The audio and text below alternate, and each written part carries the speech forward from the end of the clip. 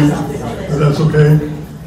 Looks like the rain delayed construction a little bit this morning. I always wondered what those guys were on the roof during a lightning storm. That's braver than I would be up that high. It'd be like an artificial lightning round. Missed you all at breakfast this morning. Breakfast has started at the North Dining Room, so if you want to come to breakfast, very good. Service is good too. Lisa's ready and willing to serve you. And Johnny is cooking. And Johnny's cooking? Oh, okay, good. One reminder, why is it when they work right outside that window with a machine? Competition and noise. Friday at 2 o'clock, we have the all resident gathering, so we look for you to be there to participate. Excuse me. Also, Thursday and Friday, Thursday at 10 o'clock, Friday at 10 o'clock, there is a training session for the use of the fobs.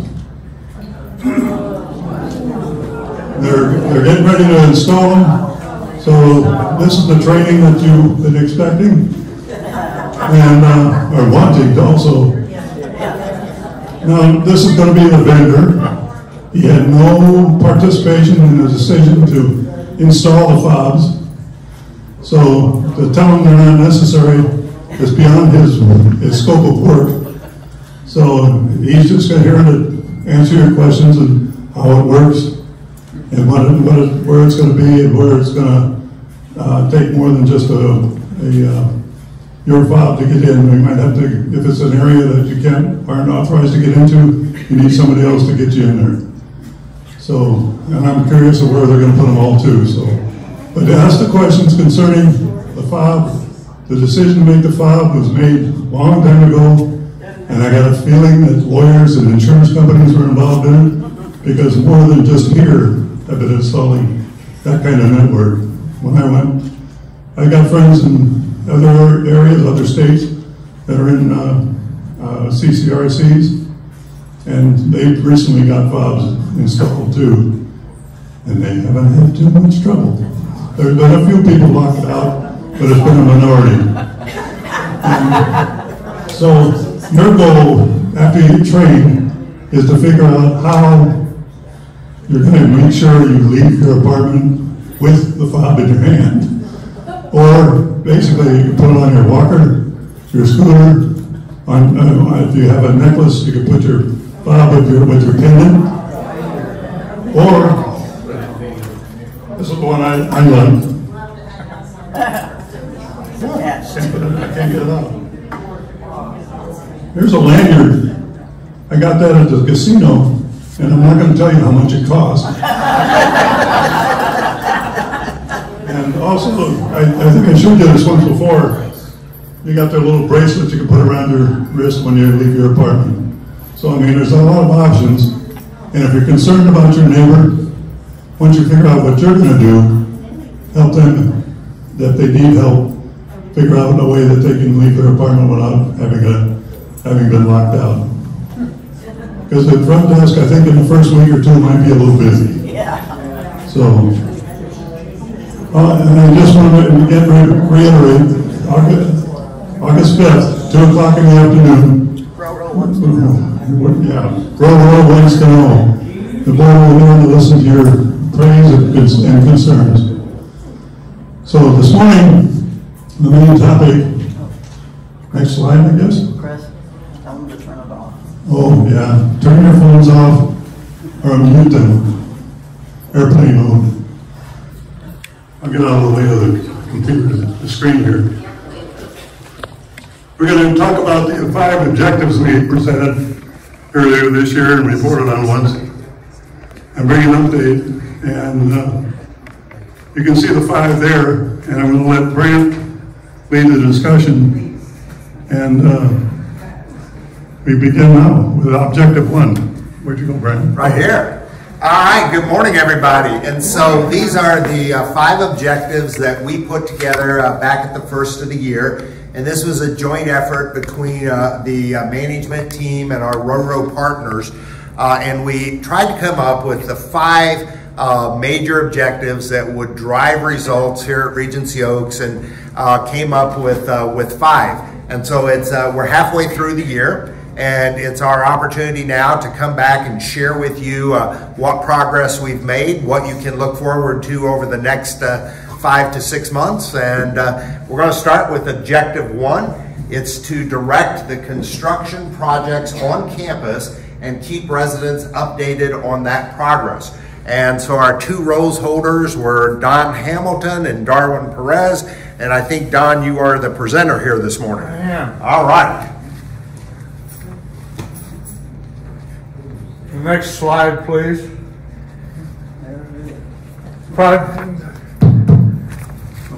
Oh, thank you. You're welcome.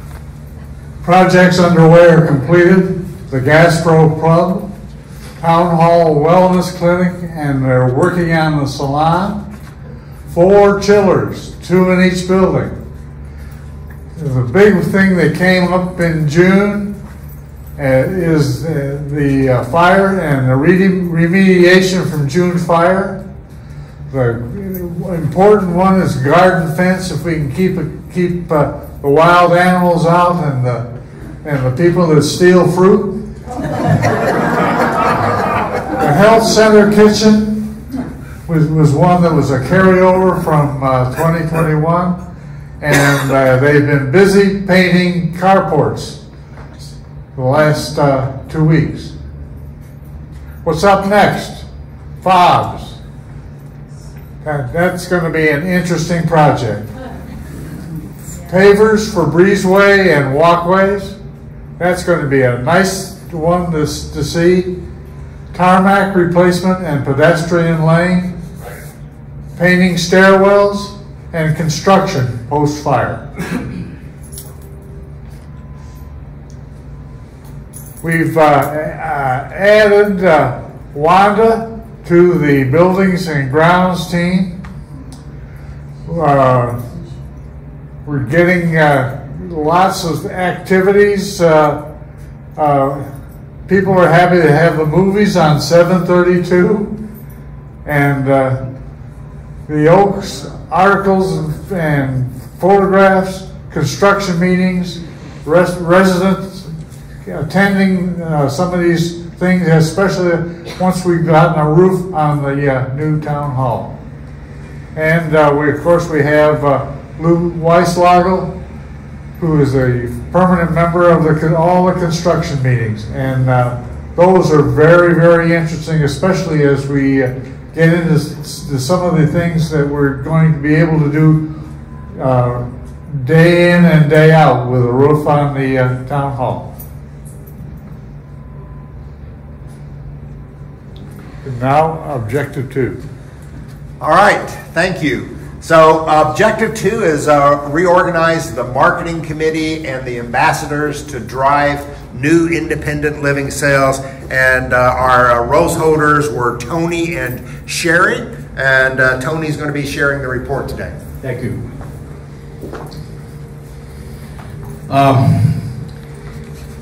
The previous slide said that we were going to reorganize the marketing committee and the ambassadors. We're not really reorganizing, we're just strengthening it.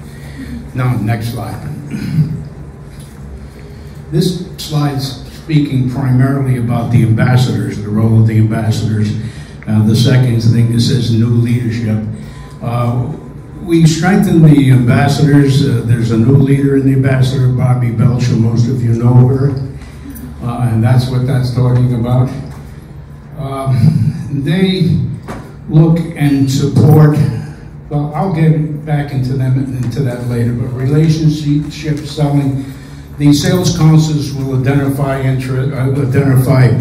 potential new residents, and the ambassadors follow up and try to get them more interested. But I'll get back into that.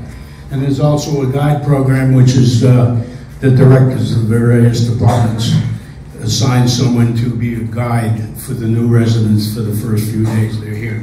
Next. 91% occupied, trying to raise it to 92. I recall earlier this year we were below 91%, and And so right now, we're up to 91%, and we were below, and we're still trying to reach it to up to 92.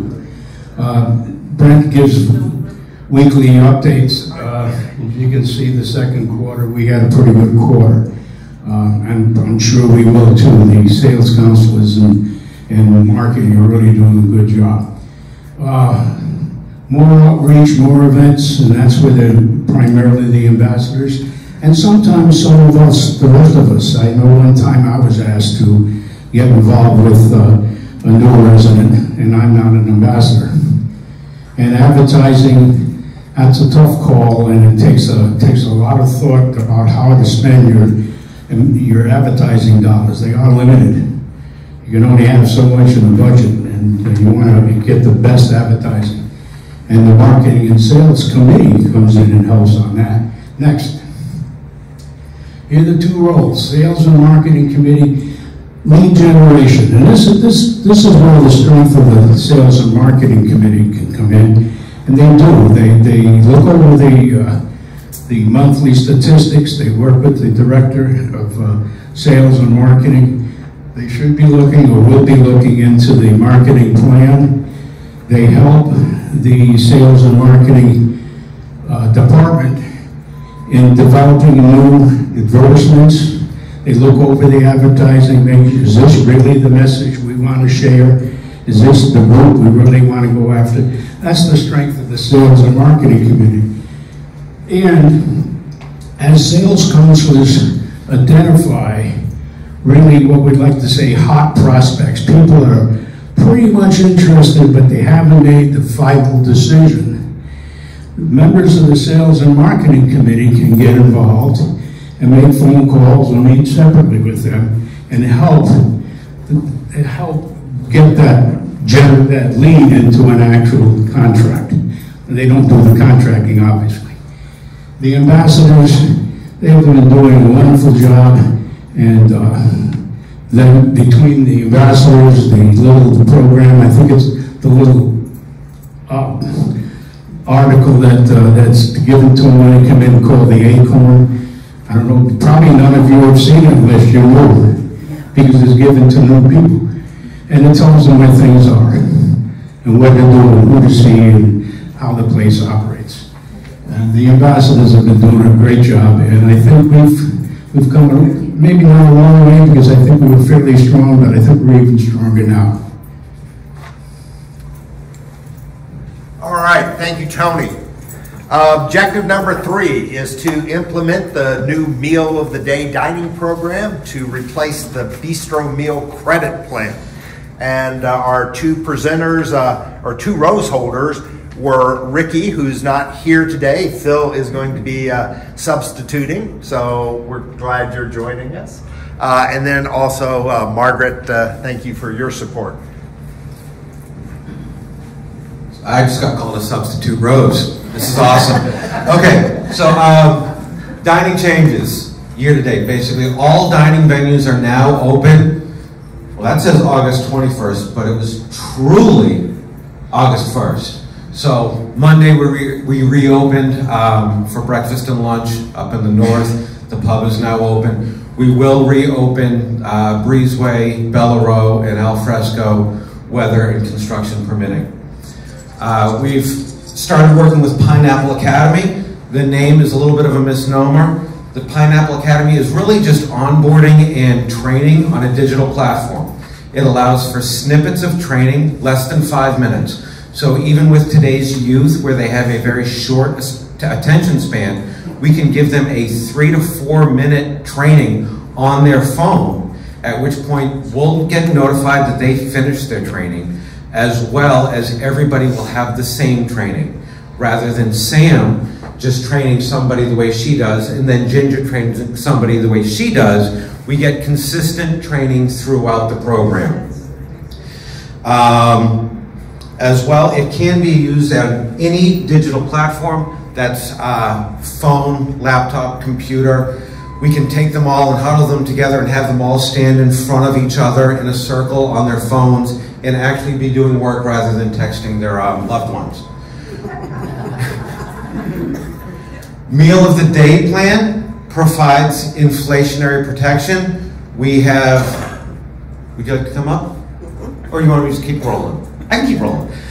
So Meal of the Day plan provides inflationary protection. Speaking towards that, the Bistro plan, the price for the a la carte pricing, we have fewer than 70 people at this point remaining on this plan. And the October deadline is coming up very quickly. If you are paying cash or charging for a meal, sharing is allowed. It is only not allowed if you are using the Meal of the Day plan or Bistro plan. There wasn't one more? There was one more. And we're currently looking for contract addendum to formalize the change for the meal plan in September. Thank you. All right, next up is Objective 4. It's short, build resident engagement. And our two rose holders are Andrea and Leslie. Good morning. Good morning. All right, Leslie Resident Services. All right, so my voice is being heard, and how we're working on that is we've added the question and answers column to the Oaks. So if you have any question that you're wanting to be addressed by the RoRo board members, feel free to reach out to the Oaks and they can put it in and they'll work on an answer.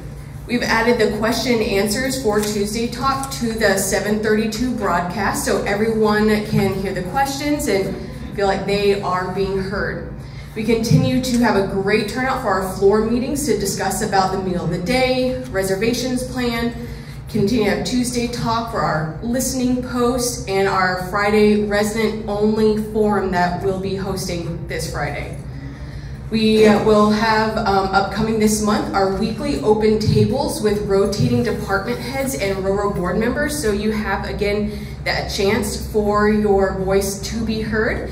And we'll continue to post minutes and share outcomes.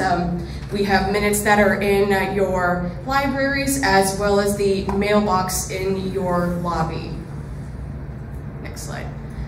So for residents belonging and purpose, anytime we have opportunities that residents can be involved with and show their great purpose that they have at Regency Oaks, we have our Extravaganza, which is our large spring festival that we have for our staff members, and we invite their family and friends to come. We ask residents to get involved, to help participate. We have our paintings that we have for our staff members, activities that we go on that our residents can get involved in.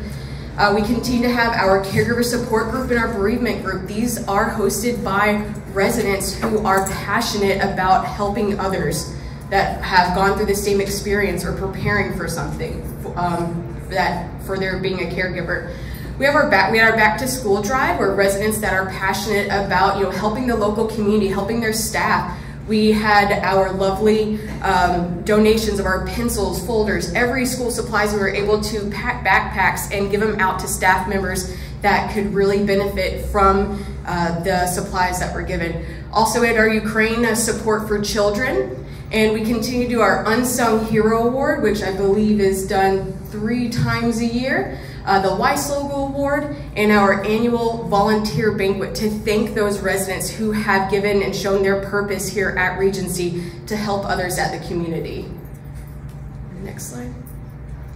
Life enrichment that we've added, we continue to always focus on our activities calendar to make sure that we're hitting all of our well-being, our spiritual, physical, emotional impacts for residents. You continue to have the caregiver support group. We added on the night owl group, coloring group, your music night, getting out all those stress with when it comes to your coloring, making all those beautiful art pieces and showing off your dance move at our music nights. Movies in the Grand Lobby South and Channel 732. Our clothing swap that you've seen out here on the breezeway, and our large monthly calendar that's beautiful to see. And we continue to have our suggestion box that are throughout the community as well. All right, life enrichment still to come that we are working on. We're bringing back our My Life Stories, our Clearwater Historical Society, political candidates and forums, as well as arts and crafts show to come.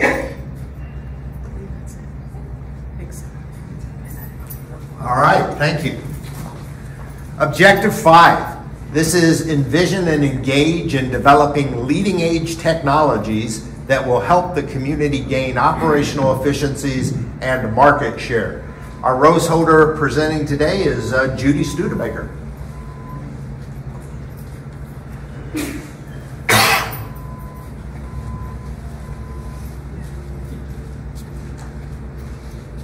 Accomplished to date, we have the sanitizing machines for the health center, upgraded the iPad for channel 732, added questions and answers to broadcasts, TVs in the dining reception areas, daily pay solar energy, Regency Oaks app, and the advanced communication TELS, which is electronic work orders, full count, dining point of sale, the reservation system, housekeeping and transportation radios.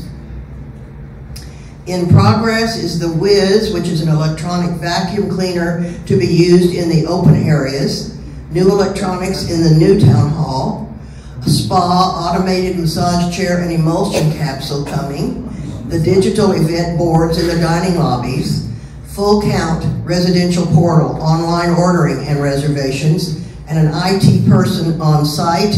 And as of now, Teresa Ryle's daughter-in-law, Peggy Pickering, comes to help people with their IT problems, and I have the telephone number if anyone would like it, or you can talk to Teresa. Remaining is paperless billing, electronic mail scales, a new phone system, upgrades to the in-house TV system, and improvements to Status Solutions.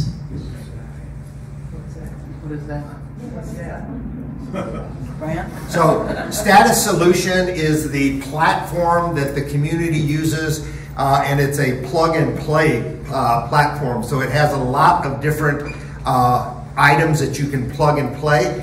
We use it for our emergency call bell system. We use it for the pendant system. We've used it for Katie TV in the past. We've used it for our auto dialing. And so there are many more capabilities that we are able to add to the plug and play component, and we are negotiating with Status Solution now to see if there are not other enhancements that we can add to that. They have some great additional programs.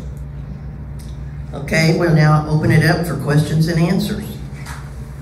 We already had one question, so raise your hand if you have a question. And here we go.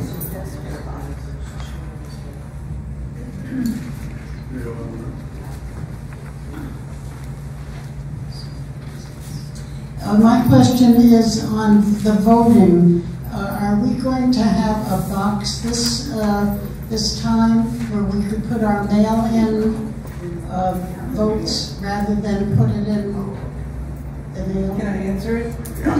Hold on, Andrew. Let's get your mic.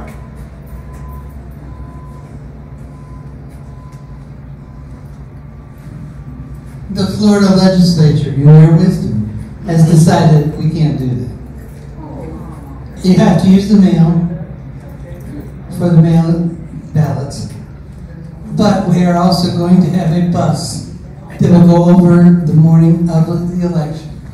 10 o'clock in the morning, we'll have to sign up, and you can go vote in person easily. But if you want to do a mail-in, you're going to have to trust the mail. What day is the bus? August 23rd is the primary.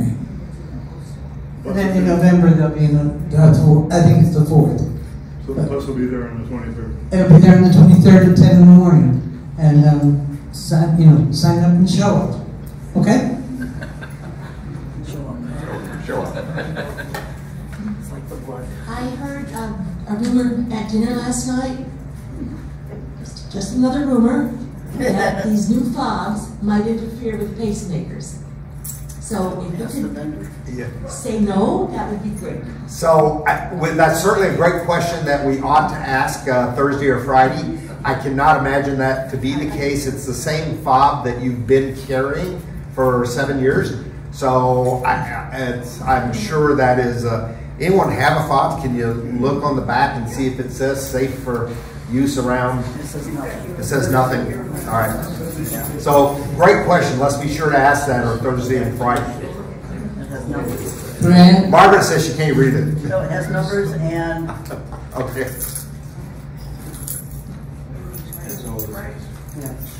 Grant, those 4 new chillers, do they have a built-in blackout protection so we won't get warm again next time the power goes out? Say that again. The new chillers, they have a blackout protection so when the power goes out that they stay on? So, Or do you have a generator to go with it? So none of the chillers are on our emergency power. And so here at Regency Oaks in the independent living, we don't have any air conditioners if we lose power. Now in the last couple of instances, the power outage has been off campus as opposed to on campus. We have priority if it happens on campus, we have the ability with the new electronics we added to go and prioritize air conditioning over other power sources. But if we lose power off campus, it's an off-campus issue, and we're going to have to rely on the power company, if that makes sense.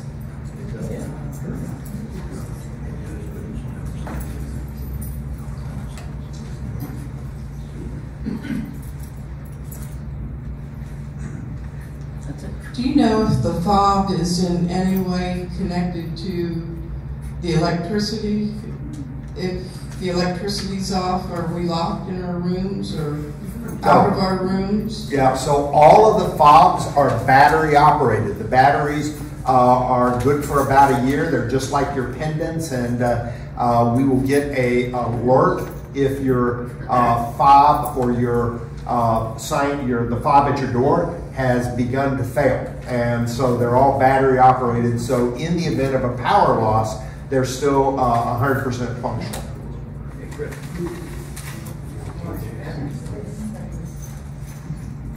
Hi, I just heard some people talking, and they said they figured out a solution. If they get locked out, they're going to push their fob that they wear around their neck, and that somebody will find them, and they'll just wait at their door. So push the emergency panic button, and that way they don't have to go down to the front desk if they're in their nightgown and taking the trash out or something. Yeah. So ultimately, she's sort of correct in that if you lock yourself out of your apartment, we're going to have to send someone up to unlock you. That's not the recommended solution. Let's make sure that we're not taking our first responders away from someone who might need emergency services, and we could make a difference in saving their lives. But if you should lock yourself out, one of the more acceptable options would be to knock on your neighbor's door and ask if you could borrow their phone. All you have to do is call the front desk and we will respond. And do we have phones in the laundry rooms? no. No? Okay. Libraries. Libraries. And the activity room. And the activity room. So there are phones in both the activity rooms and the libraries. That's another potential solution.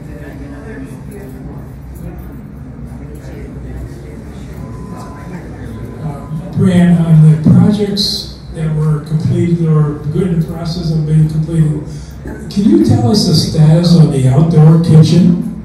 Is that going to ever be opened, or what is the problem that's keeping it from opening, or what are we doing with the roof on it now? Yeah. So as far as I know, there is nothing wrong with the outdoor kitchen. Are you aware of anything? No. So it doesn't get used. It's right now. It's because it's primarily because it's summer. We don't think that we'd have many residents who would want to be out taking advantage of that during the summer months. But ideally, we try to open that October and run it through April, the end of May.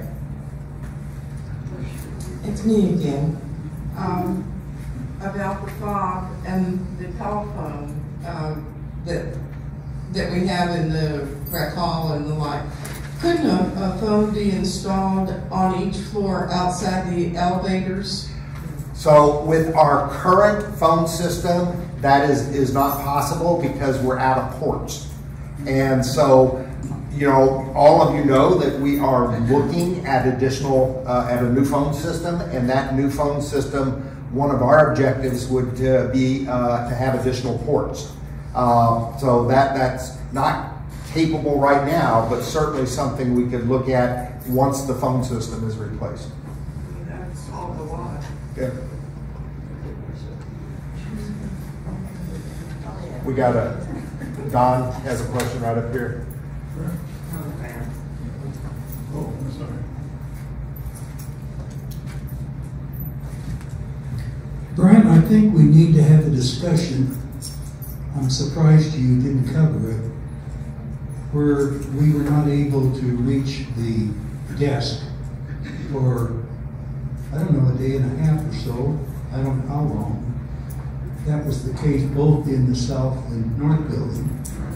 And I consider that a very serious problem because there was no way to call a wellness nurse. There was no way to call anyone with an extension.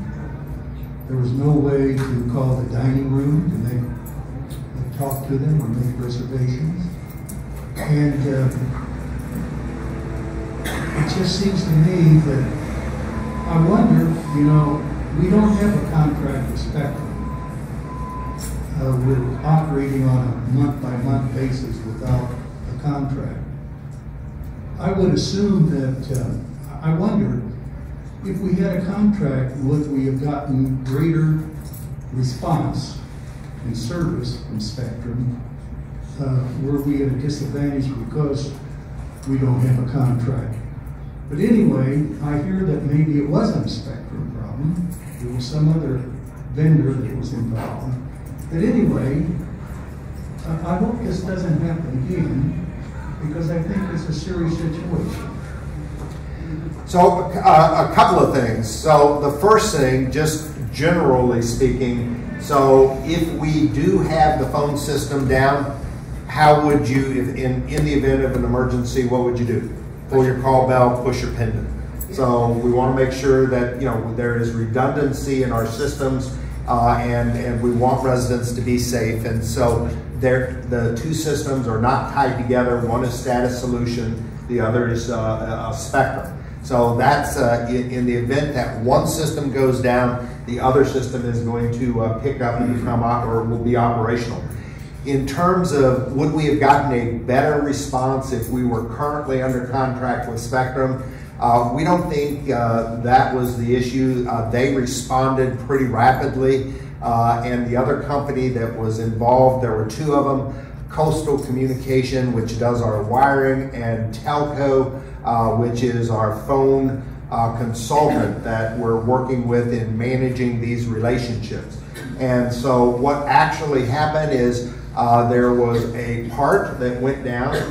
It allowed us to continue to make outgoing phone calls. That was not impacted, but we weren't able to receive any incoming phone calls.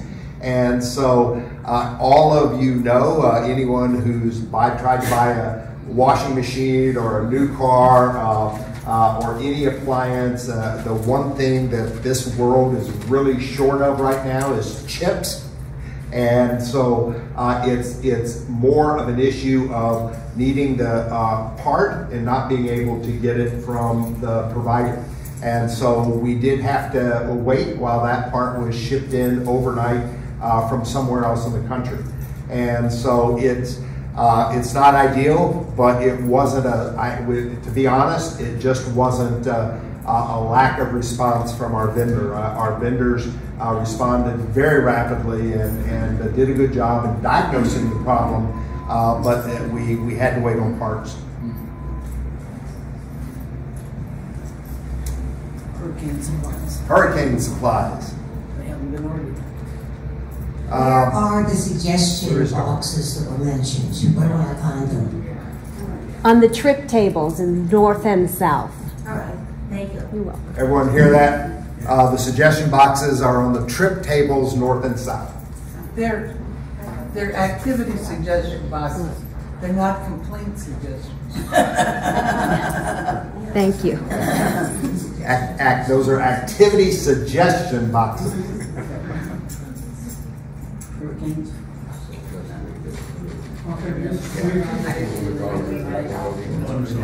It's sitting on the front desk with everybody's names. I would like to address a couple of things that new people find here when they come. I'm relatively new. One thing is I have no clue, still do not know, whom to ask questions.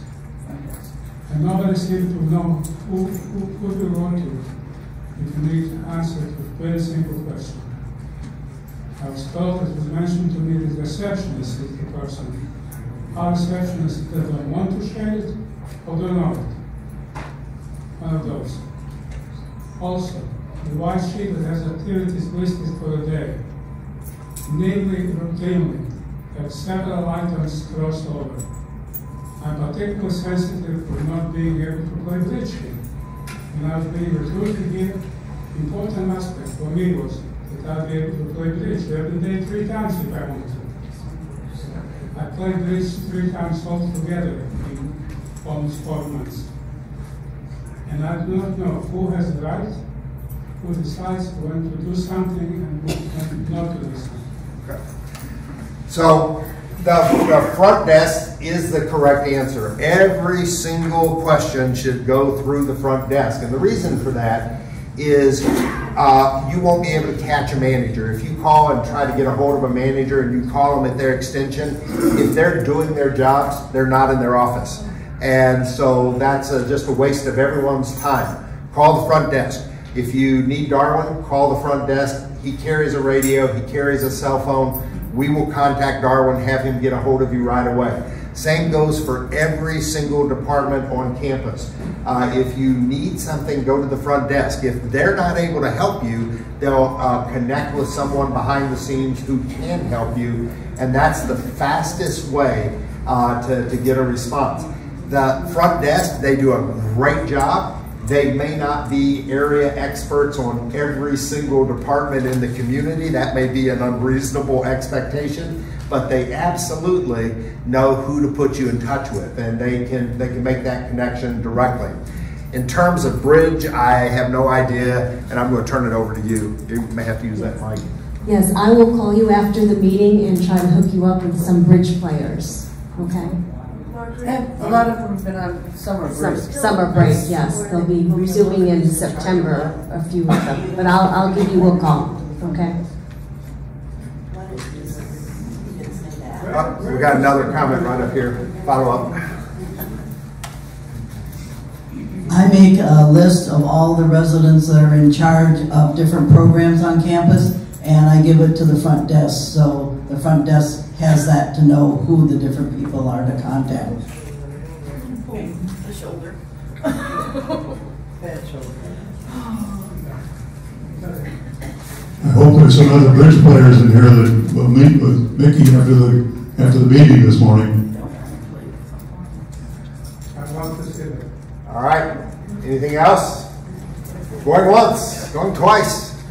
Thank you very much for coming out. Appreciate it.